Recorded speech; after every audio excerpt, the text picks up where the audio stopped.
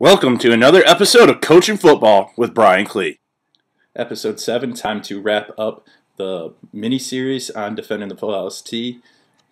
Spent the last 6 episodes talking about stopping the run play and where the T really tests the discipline of your players and how well you've prepared them as a coach. Is the play action pass. They've stopped the trap and the power and the keep and the counter, and all of a sudden play 35 of the game, here comes the play action pass, and they're just checking to see if you're awake or not. So stay alert and check out how we go about trying to defend the full house T play action passing game. A quick recap of our defensive philosophy and scheme. We are a 2-high team. We play matchup zone coverages. We really believe it lets us get 11 defenders to defend every play, both from a run and, in this episode, a pass standpoint. Firmly believe every sound defense is going to simultaneously account for all receiving threats, either by man-to-man coverage or zone coverage that's limiting the defender's run-pass conflicts. So, for example, our corner is the force player. He's got outside leverage in the run. He's going to cover the flats and the outside receiving threats in our cover 2. Our safety fits in the alley, and he's going to cover the deep half. He can be a little slower to the alley. We really don't need him in the run fit. He's just that bonus guy that the defense can never account for. And then lastly, the inside linebackers fill inside gaps, so they're responsible for covering the inside zones, the hook to curls. As I just got done saying, we'll be cover 2 almost all the time against 2 tight ends. You see the alignment, that's probably what it is. Every once in a while we'll roll and bring a corner if we've got something in a scouting situation that tells us we want to do that. So the safety is keying that tight end to the halfback, the free safety here.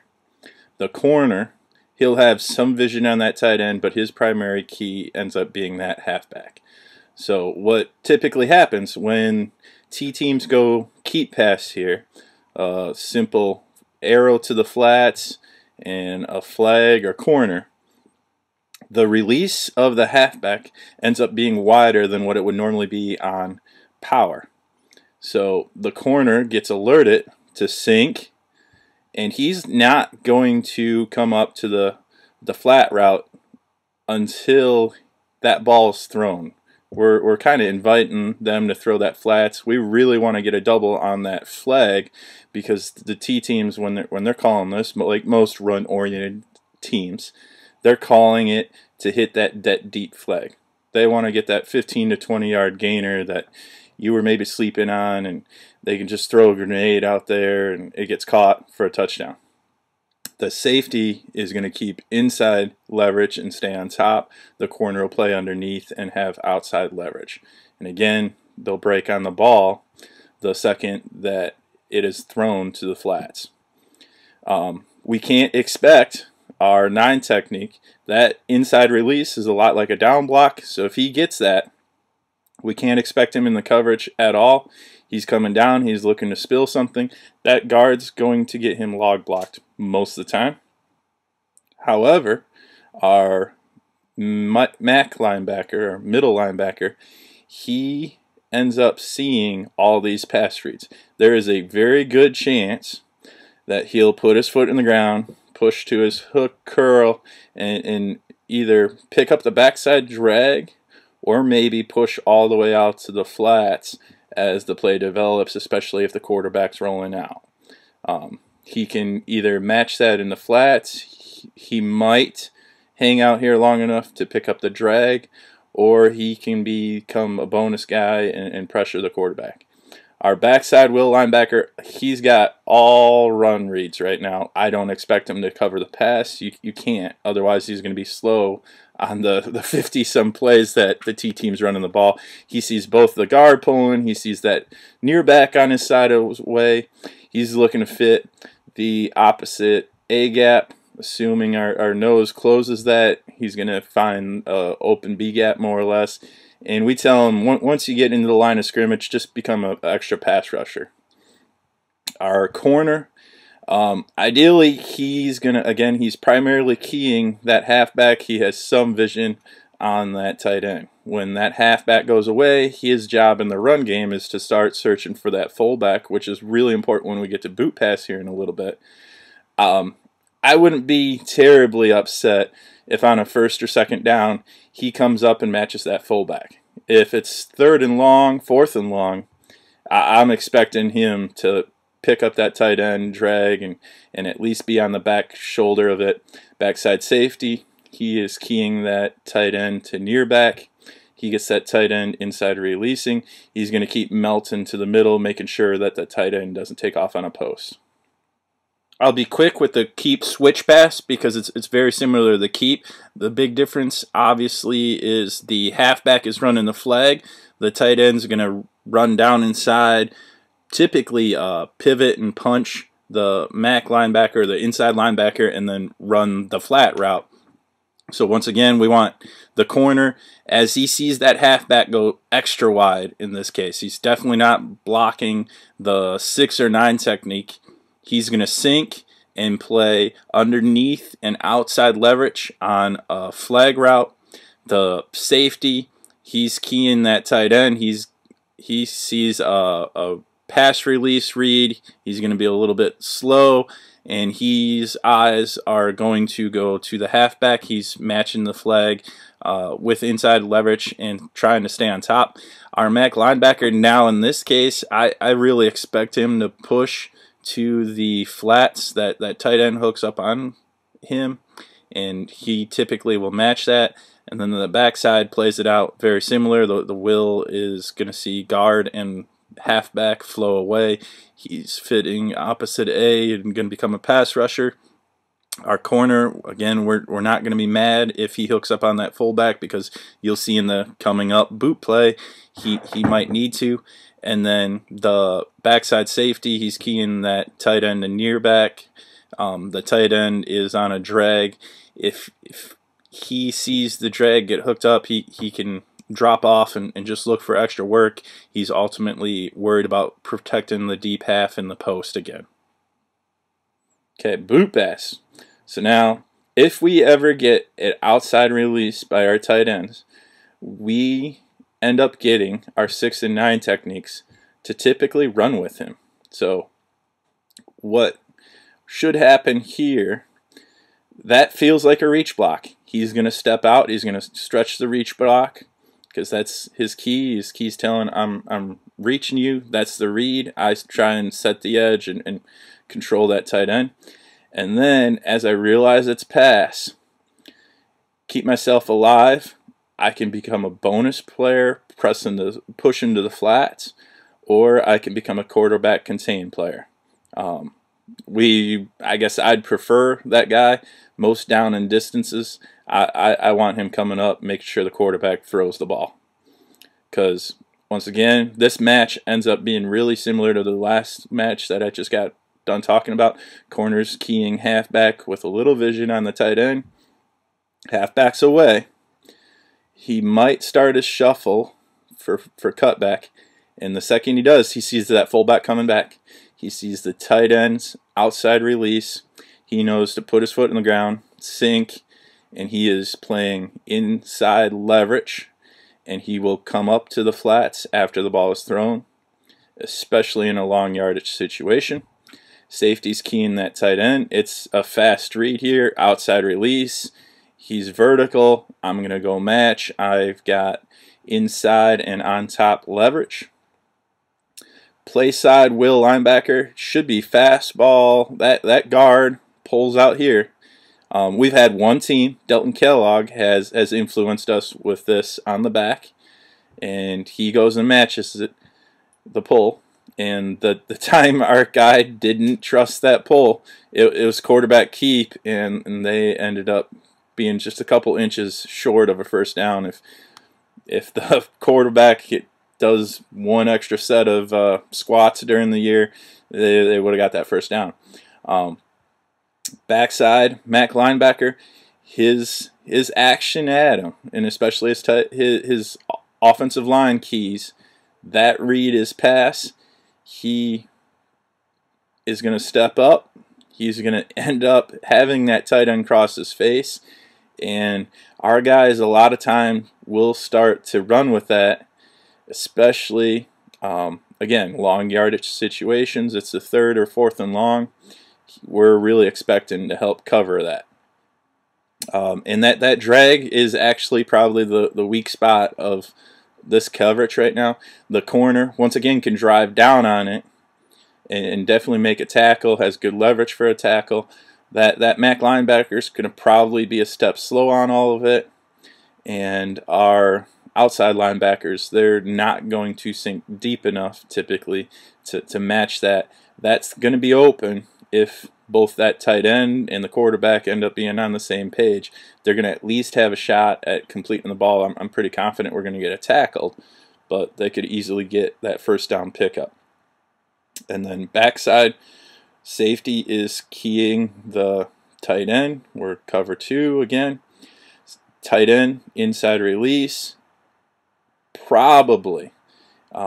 If that MAC linebacker gets hooked up on the drag there at all, that safety knows he can melt to the middle and, again, keep leverage on something threatening the post. That's something that if you're a cover 2 or cover 4 team, you're teaching your safeties that all the time in your coverage.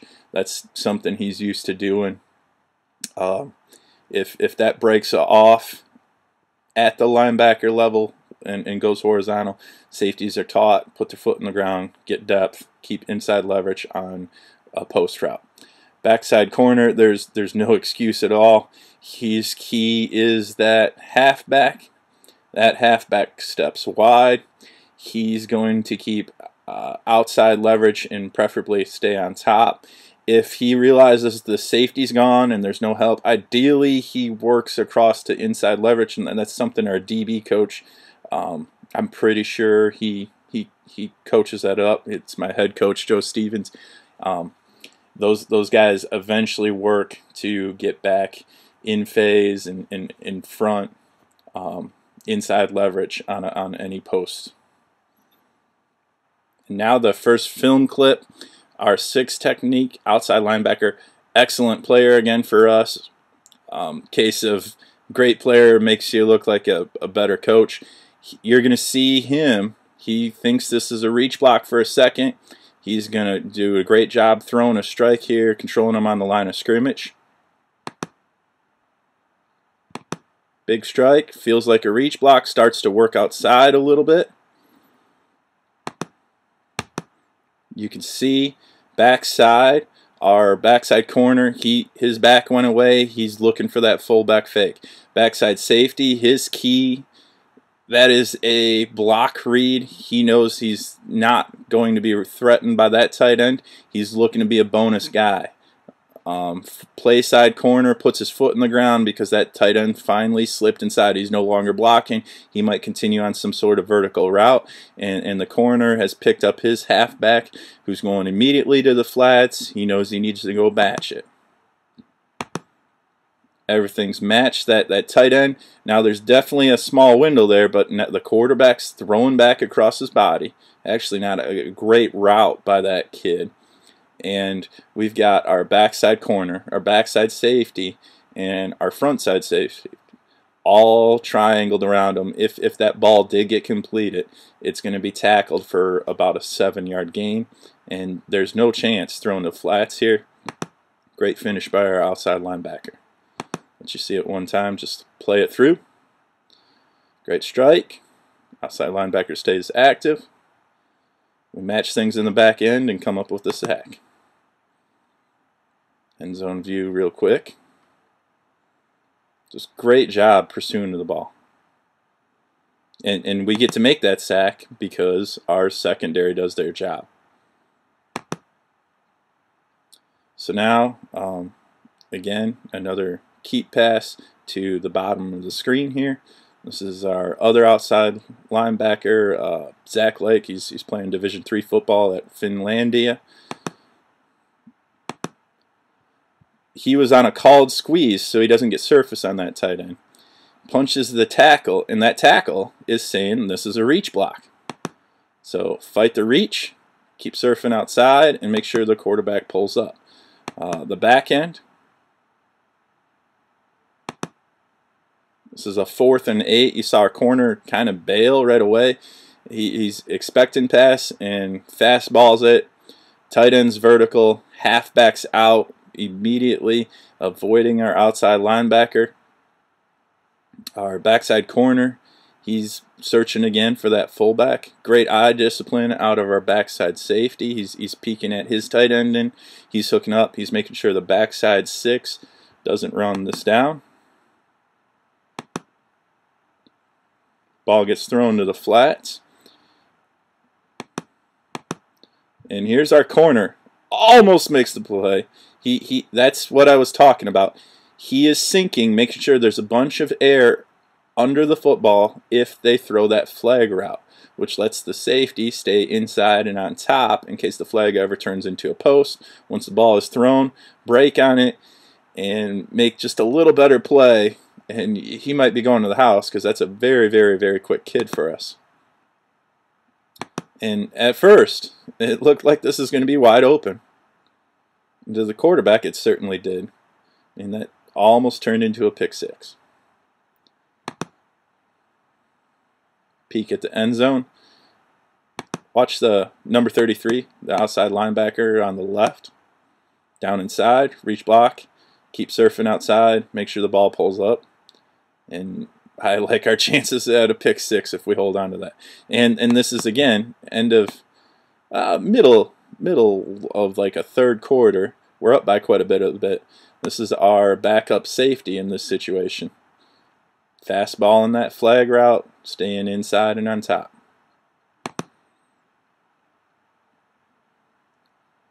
Big play. This is 4th and 16. This same team, they got us on a boot pass earlier, I believe, to the front side tight end, and their best ball player is the left halfback. And this is probably the play that they're coming to. We've got a linebacker going, just a great play by both teams. And we completely match everything in the back half, force the quarterback to throw it, and we get off the field to try and put together a game-winning drive. Let's check the coverage. Safety gives another 2 yards of cushion. So right now, his tight end's blocking. That's his key and his read is a tight end block. So his eyes are now going to the halfback. That's his reaction off that. The safety is keying that near halfback. He's coming right at him. At first, he's probably thinking, I'm the point of attack. But that guy stays vertical. I'm going to be outside leverage. I'm going to feed it to my safety, who's inside leverage. And when we get to the end zone view, well, actually right there shows you we've got that completely bracketed. Not a lot of room to squeeze the ball in there. Love the pressure we get up front.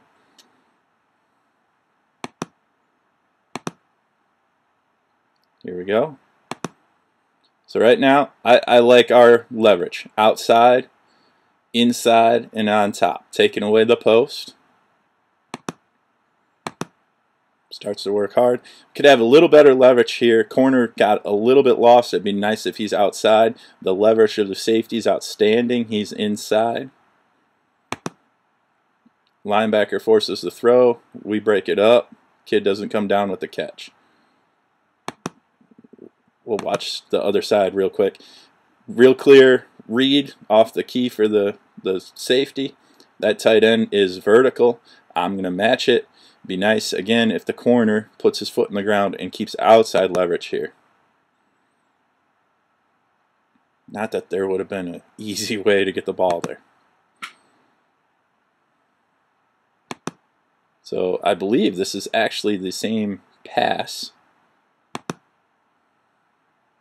Yes, it is. Okay, so again, safety is walked up a little tight.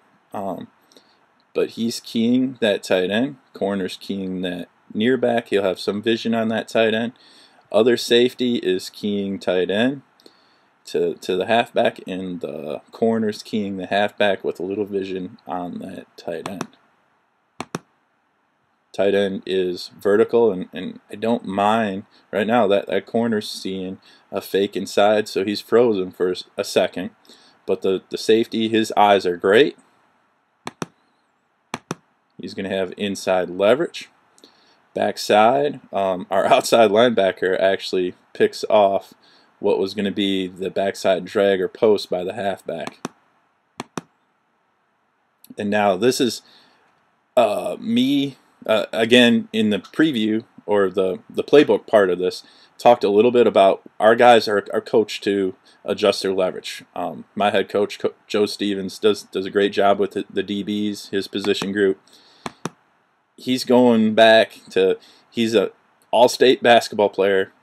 Ended up, his name's Zach Goodline. Ends up, he's currently a Division I basketball player at Oakland, and he's playing basketball at this point. He's making sure they got to throw the perfect lob. Our corner, because he saw his near halfback up inside and he thought it was power for a second, he's actually coming up and going to help pressure the quarterback. It'd be nice, again, 3rd and 9, drop off a little bit, make sure the quarterback breaks the line of scrimmage and then come up. But our safety does his job, covers his deep half. And the kid almost makes a circus catch. Luckily, they ran out of real estate there. And huge play. This is right before the half. This is one of those examples of big wins by the defense that don't look like spectacular plays, but in the course of the game, they're 3rd and 9. They're now 4th and 9. They're going to settle for a field goal. That is a defensive win. Real quick end zone view. And again, just enough. Make sure we push it out of bounds. Way to stay active and just compete. Do want to talk about, just because I always highlight consistent reads, consistent techniques. Right now, outside linebacker keyed tight end down block. He's stepping down inside because he's got a spill, a power, or a counter coming at him.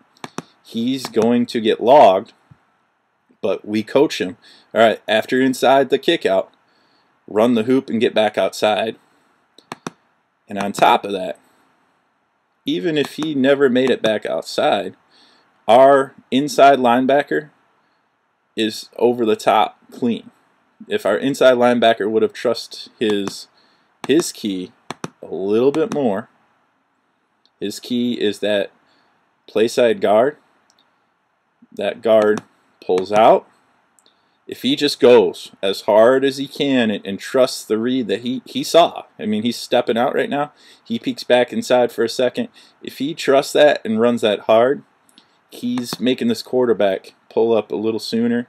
Our corner probably doesn't feel the need to come up and help at all then, and maybe we get a pick or a sack. And it's high school football. Anytime you get a field goal to be a little bit longer, it might not be good. All right, here we go. Some boot pass to the top of the screen.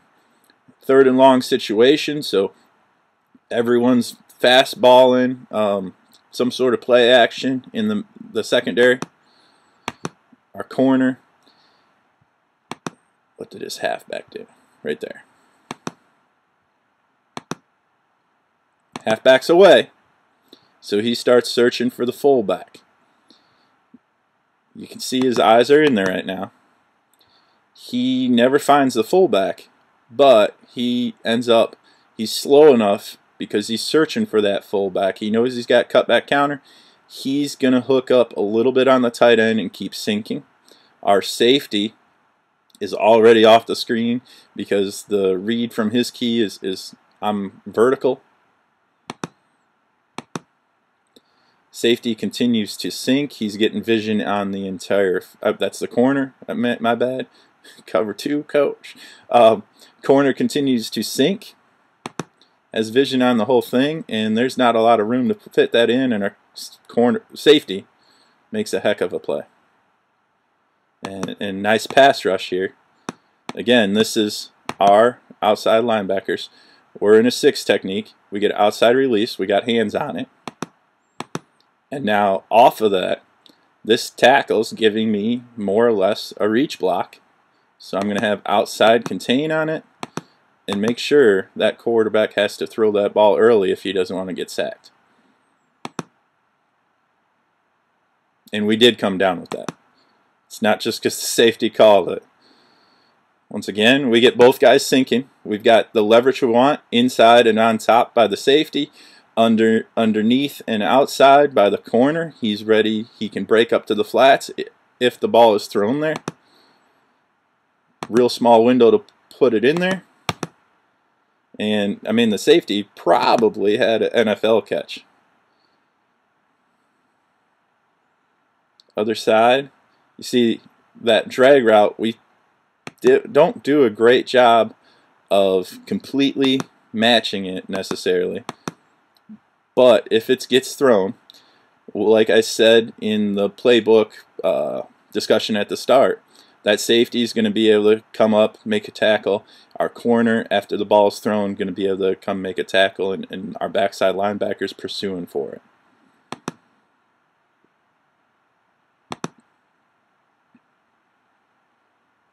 Okay, this was not on the playbook portion of the video. However, recover 2, that is a vertical release for this safety. That is a vertical release on the top of the screen for that safety. The tight end gets maybe held a little bit by our inside linebacker. He's used to getting hands on that tight end. Our outside linebacker makes his release go inside a little bit, so our linebackers are able to hook up. He didn't hold him. Not a chance. No. And the quarterback, they're counting on our safety supporting the run too fast, and we get the ball picked off. Great example of being flat-footed at about 7 or 8 yards. Once again, another play-action seam pass.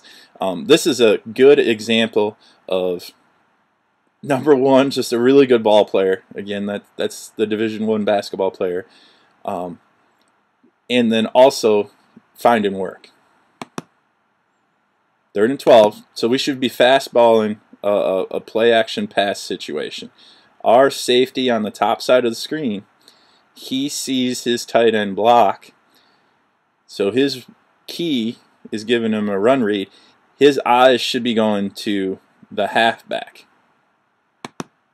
He never gets his eyes there. Actually, an interesting play design. The halfback that they faked a dive to, or maybe it's a lead on belly, he's now going to go vertical. Ideally, this safety picks that up, turns, runs with it, keeps inside leverage like we've been talking about. However, so even though this should have been a touchdown, backside safety's key. His tight end is definitely still blocking. Melt to the middle and protect the middle of the field. Protect a post crossing from the other side or something like that. Keeps on going. Ends up putting himself in leverage, inside leverage. Picks the ball, and we're off and running. One more time, just let you watch it full speed. Block, I can melt middle. Pick up the only vertical left. We're going the other way.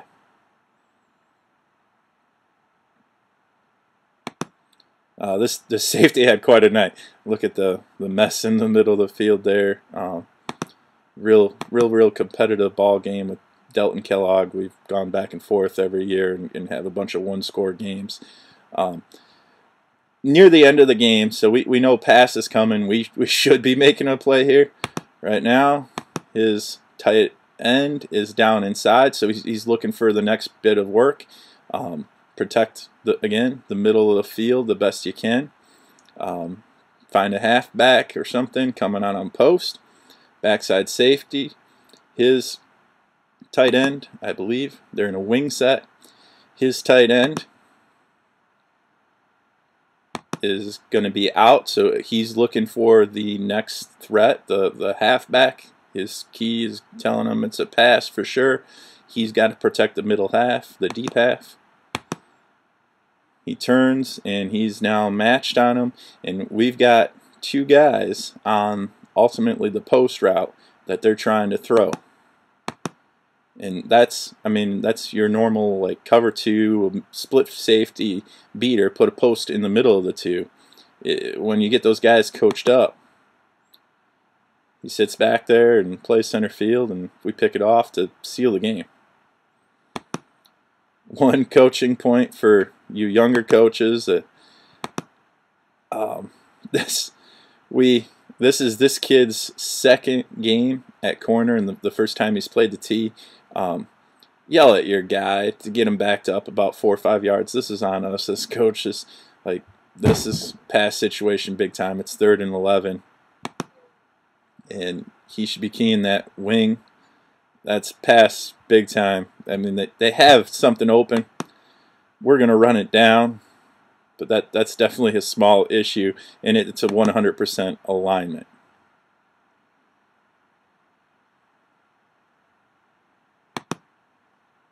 So that's going to wrap up episode 7. If you've missed episodes 1 through 6 about an overview of the full house tee, what it looks like, why it's hard to defend, and then videos breaking down how we go about trying to defend some of the run schemes, check the descriptions down below. Look forward to seeing you again. As always, guys, if you have questions or comments, please leave them down below. I'll get back to you as quickly as possible. Check me out and follow me on Twitter at Coach Klee. Don't forget to subscribe to the channel if you like what you see. And if you have anything that maybe requires a longer response, hit me up at coachbrienklee@gmail.com. Thanks as always for tuning in. See you again.